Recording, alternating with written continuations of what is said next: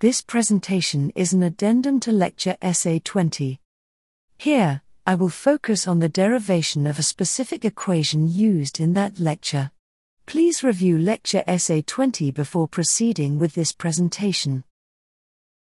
Lecture SA20 dealt with using the work-energy principle for determining deflection in beams. Let's watch a short video clip of that lecture. Not surprisingly, the product of M and R is constant. For linear elastic material, this constant can be expressed in terms of modulus of elasticity of the material and moment of inertia of the beam segment about the axis of bending. More specifically, we can write M times R equals E times I, where E is modulus of elasticity and I is the moment of inertia. This equation states that the product of the bending moment in the beam and its radius of curvature equals the modulus of elasticity of the material times the beam's moment of inertia. In that lecture, the equation was presented without a derivation, prompting questions from a few students wanting to know why the relationship holds. In this presentation, I will derive that equation from a few basic concepts we already have established as true. Consider a beam in pure bending. I am going to refer to the modulus of elasticity of the beam's material as E, and use I, for the moment of inertia of the beam's cross-section about its bending axis. Let's focus on an infinitesimal segment of the beam. Here is a magnified view of the segment. The infinitesimal width of the segment is denoted by dx. Under the bending moment, the segment deforms like this. The top fiber of the segment shortens, and the bottom fiber elongates. Hence, there must be a fiber within the segment whose length remains unchanged. Here, I've shown that fiber using a dashed curve. The arc length of the curve, therefore, is dx. If we call the angle facing the arc length d theta, then this length forms the radius of a hypothetical circle. We can label it r, and call it radius of curvature. dx can be defined in terms of d theta and r. The arc length of a circle equals the angle facing the arc length times the circle's radius. So we can write dx equals r times d theta, or this line represents the right edge of the beam segment, this edge. Obviously, the line here has a bit of rotation because of the beam's deflection.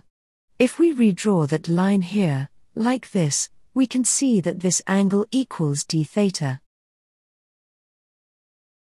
Let's refer to this arc length as delta, and denote this distance as c. Then, we can write delta equals c times d theta, or from these two equations, we can see that this relationship holds true. By the way, we refer to this axis as the beam's neutral axis. So, c is the distance from the neutral axis to the outer fiber of the segment. Let's rearrange and write this equation as. Recalling the definition of axial strain, we can write I use epsilon to represent axial strain. Consider an axially loaded member. Suppose, under the applied load, the member has a total elongation of delta. Then, epsilon can be written as delta over L. We can consider the bottom fiber of our beam segment as an axially loaded member. The initial length of the member is dx. Here we can see that the member has elongated by delta. So, this term, delta over dx, is the axial strain at the bottom fiber of the beam segment. Let's refer to it as epsilon max.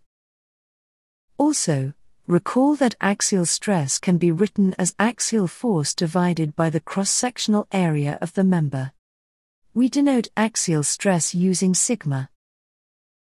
Using Hooke's law, we can relate axial stress to axial strain using this equation. Here, E is the material's modulus of elasticity. Let's rewrite Hooke's law as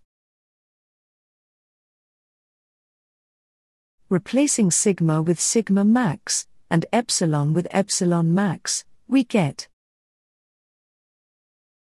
bending stress develops when a beam segment is subjected to a bending moment. Assuming the material behaves linearly, the bending stress distribution at the sides of the segment forms triangles. At the top part of the segment, we have compressive stress. At the bottom, we have tensile stress. Sigma max here, representing the maximum tensile stress in the segment, is the sigma max used in this equation. Suppose this is the cross-section of the beam. If we denote the moment of inertia of the cross-section about the axis of bending as I, then sigma max can be expressed as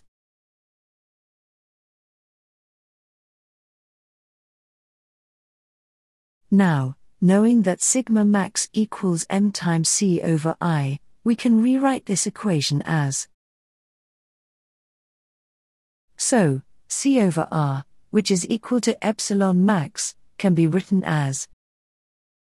This equation simplifies to or. There you have it, the derivation of the equation that relates bending moment, radius of curvature, modulus of elasticity, and moment of inertia.